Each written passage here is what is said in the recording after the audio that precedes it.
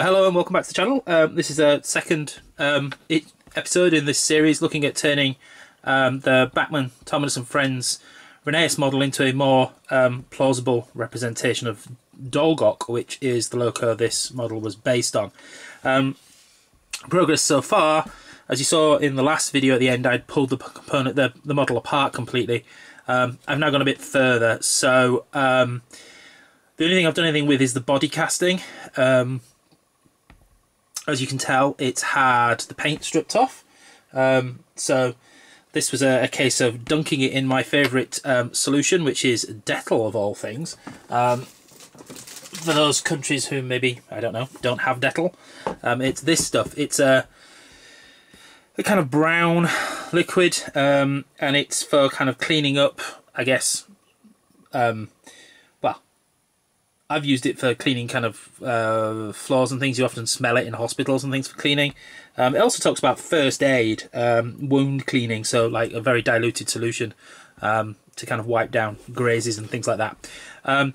But if you leave metal in it that's covered in paint for long enough, it flakes off. You can kind of just about see that it's got lots of chunks of the paint in it. You can still see some of the black chimney and the black linings and markings. I did take a photo when the part was in the solution. I'll stick that up here and you can see a bit better what it looks like. But literally it just kind of, I don't know what exactly it does, because it doesn't obviously dissolve the paint, because the paint comes off in sheets, so I'm assuming it dissolves the kind of whatever causes the paint to stick to the metal. Anyway, it works really well. You just leave it for a while, and then when you lift the part out, you can just use a toothbrush to kind of flick off any remaining paint. In this case, I found that the orange all came off without me touching it, but the black on the coal bunkers and on the chimney needed just a gentle touch with the toothbrush, and then it flaked right off. But you can see it's cleaned up nicely. There's tiny little bits in among the coal, but that's not a huge issue. And there are some bits of orange still underneath where I couldn't quite get the toothbrush in to get them out, but they're on the bottom, so I don't really care. Then the other major thing, which I'm sure you will all have noticed, is that I chopped the chimney off. So here's the original chimney from the model. I cut it off. Actually went peeing across my study. I had to go find it just so I could show you in the video. And then I've completely smoothed over. If you look at the original model, you'll find that there's the chimney, but then there's also the kind of the base cap where it kind of molds to the top of the smoke box. So I've filed that off, filed it nice and smooth. Casting polishes up really nicely, and then I've drilled a hole in the top. Now you can see that this hole is not circular. There's a nice line, a casting line, all the way down the centre here for the two holes, the top of the dome and everything, and I marked up and I drilled, and I ended up with the hole on one side of the line. So I've opened it out slightly to this side so that now the hole does cover the line. Unfortunately, that all gets hidden under the replacement. So the replacement is one of the brass castings from the Narrow Planet kit. I had to do a tiny bit of tidying up of the casting, not very much at all. It's really nice and clean. There wasn't, as I say, there wasn't very many.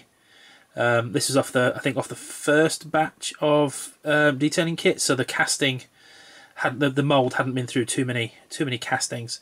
It's quite nice. I managed to just damage the bottom with a pair of pliers in a few minutes before I record the video, so I will go back and smooth that out. But anyway, it will fit in the hole and looks, if I can get it the right way around, there we go, and looks the part. I'm having to hold it quite tightly because obviously the hole now is too big and it just flops to one side if I don't hold it. But you can see clearly the difference between the two chimneys. The original is very, very thin and doesn't taper out to quite such a large top either, and also has a much smaller base where it meets the smoke box. Whereas this looks much better compared with the prototype. So that's what I've done so far. Next up is the fact that Dolgoch never had coal on this side.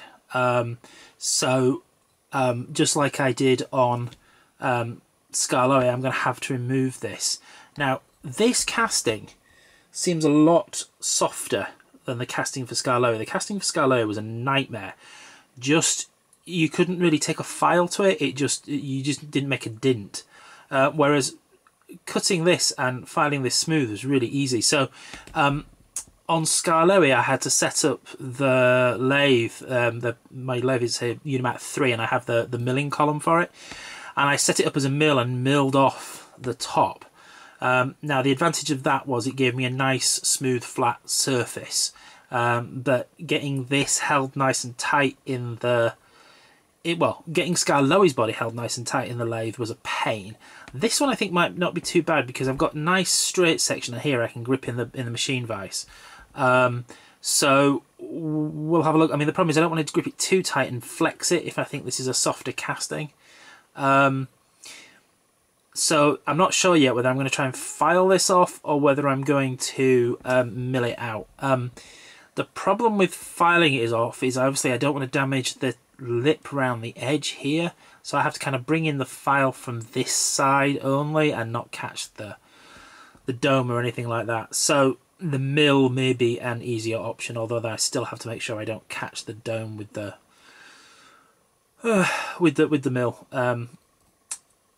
Yeah, with the end cutter, but we shall see. That's going to be the next job. I can't really start, I can't attach the chimney or do any other detailing or anything on here until I've got this chunk off. So yeah, so that's the next step. But it's moved on quite nicely, as I say. The paint stripper. I mean, you can buy lots of paint strippers, but the Dettol stuff works really nicely on metal castings. You can't use it so much on plastic. It tends to make the plastic a bit soft, which is why I've not done the footplate or anything with the cylinders yet. But for these castings, it leaves a really nice finish. So yeah, so there we go. That's where we're at for now. I've done a little bit of research and worked out which of the cab etches I want to use for the slightly older version of the Loco.